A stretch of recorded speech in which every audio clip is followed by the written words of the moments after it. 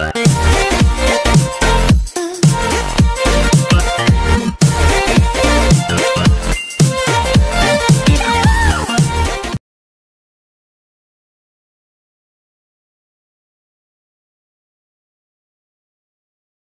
guys, I hope you are all doing well.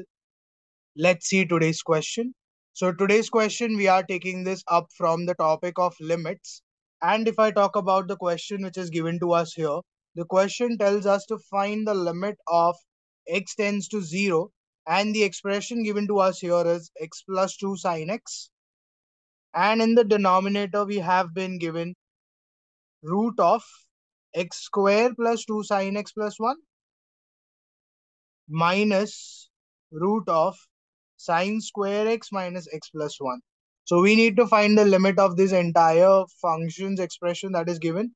And if I talk about the answer choice that we have here, the first one being 6, the second 1, the third it's telling you 3, and the last option it's telling you 2. So we need to figure out which one of the answer choice is the correct answer for the value of this entire limit. So let's try to solve this limit first. So limit x tends to 0. We know already that the function says in the numerator you have x plus 2 sin x. In the denominator you have root of x square plus 2 sin x plus 1 minus root of sine square x minus x plus 1.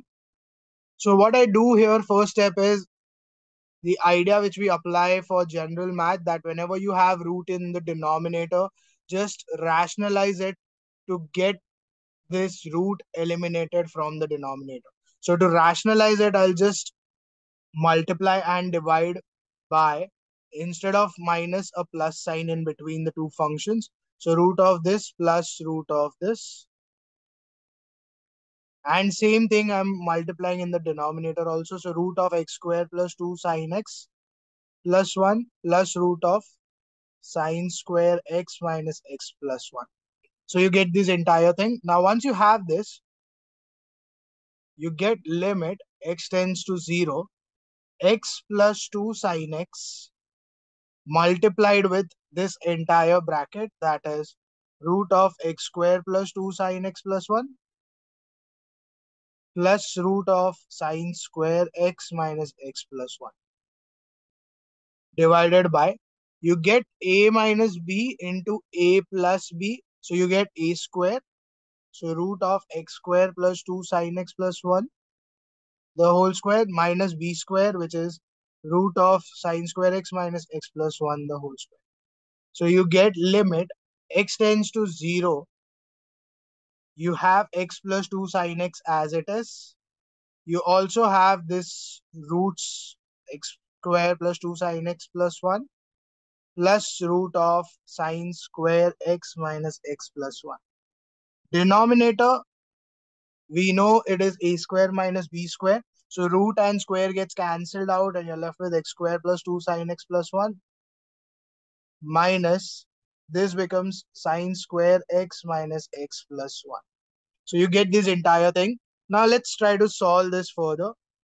So if I try to solve this entire function that we have here, so limit x tends to 0, you have x plus 2 sin x, and the second bracket you know already, it is root of x square plus 2 sin x plus 1 plus root of sine square x minus x plus 1. Denominator, if I see now, you have x square plus 2 sin x plus 1 minus sine square x plus x and minus 1. So you get x square plus 2 sin x plus 1 minus sine square x plus x and minus 1. So I have plus 1, I have minus 1, that makes it 0. So you're left with that.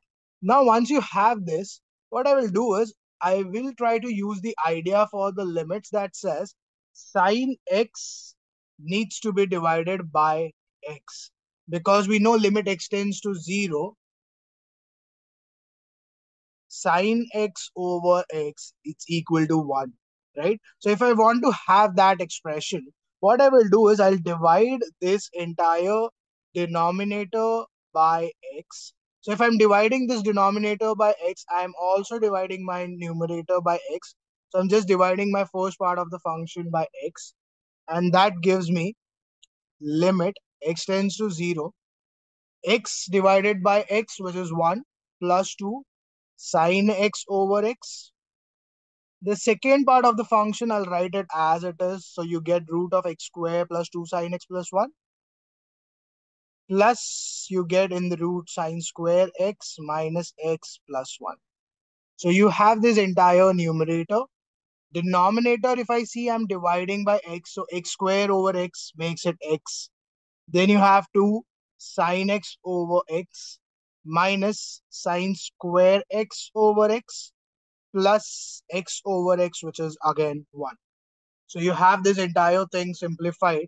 Now, if I just apply the limits here, I get this numerator turned out to become 1 plus 2 times limit x tends to 0 sine x over x. We know already it is 1. So it makes it 1 plus 2. The second part of the function, if you just apply this x as 0, it becomes root of 0 plus 0 plus 1 plus root of 0 minus 0 plus 1. And your denominator here becomes 0. You apply the limit here again, you get to limit x tends to 0 sine x over x again as 1 minus this. If you see, it is not x square, it is just x. So if you apply the limit here, this basically gives you, if I try to simplify this, I can write that as sine x over x into sine x. And if you apply the limit here, you get this value turning out to become 1. But if you apply x here as 0, you get sine 0, which is again 0. And plus you have that as 1. So that's your entire limit applied. So if you apply the limit now, you get the answer turning out to become 1 plus 2, which is 3. This becomes root of 1, which is 1, plus root of 1, which is 1.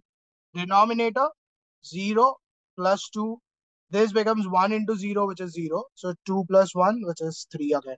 So this gets cancelled with this 3, and you are left with the answer as 1 plus 1, which is 2. So you get the answer for the question here that matches with answer choice C. So C, answer choice D. So D becomes the correct answer for the question here. I hope you have understood how to solve this type of questions on limits. So first, as our general rule of math, we just rationalized it. We tried to simplify it, and then I just divided my numerator and denominator by x and applied the limits. That gave me the answer for the question as the option D, and D becomes the correct answer. I'll see you again tomorrow with some other question from some other topic, and we are going to continue our series of questions on JEE Mains. So stay tuned for more videos to roll out. Also, if you're enjoying these videos that we are doing every day, please do like the videos as well and do subscribe to my channel and share these videos with your friends also who are involved in the preparation of questions on JEE. So they can also take the benefit from these questions which we are solving on everyday basis. See you again tomorrow with one other video. Thank you.